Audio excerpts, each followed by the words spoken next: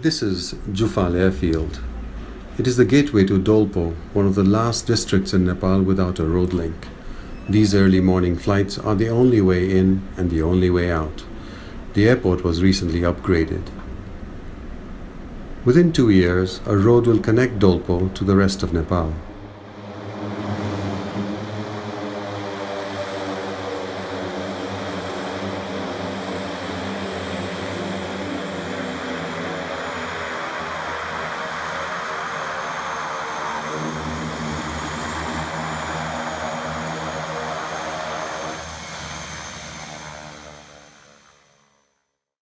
Dolpo has stunning scenery. There is Phoksundo's waterfall and its deep blue lake.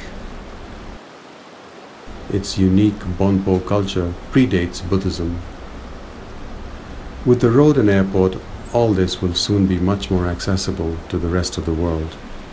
The people along the trails and by the lake are preparing for the influx by building new lodges. But some trekking guides are worried. Dolpo is ready for tourist influx, but it should be controlled. First of all, the people have to have better infrastructure for the different centers of tourists that can come up here. And most importantly, the locals have to be taught about how to keep the environment pristine and not let it be destroyed by all the rubbish that comes along with the influx of tourists. And it should be concentrated on quality rather than quantity. People here are also divided about the road. Some say it'll destroy tourism, while others hope it'll bring more trekkers and boost the economy.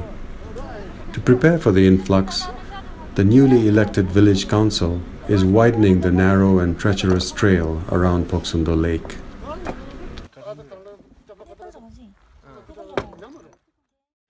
यो बाटो एकदम पहिला चाहिँ एकदम सानो समस्या छ।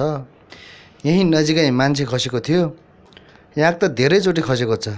बाटो एकदम सानो भएर पर्यटकहरूलाई जान समस्या भएर हाम्रो वडाबाट विनियोजन भएको थोरै रकमबाट लगभग 12 लाखको लगानीमा यो बाटोको चौडाइ अलि बढाउँदै छौं। अर्को साल थप्दै जाने छौं।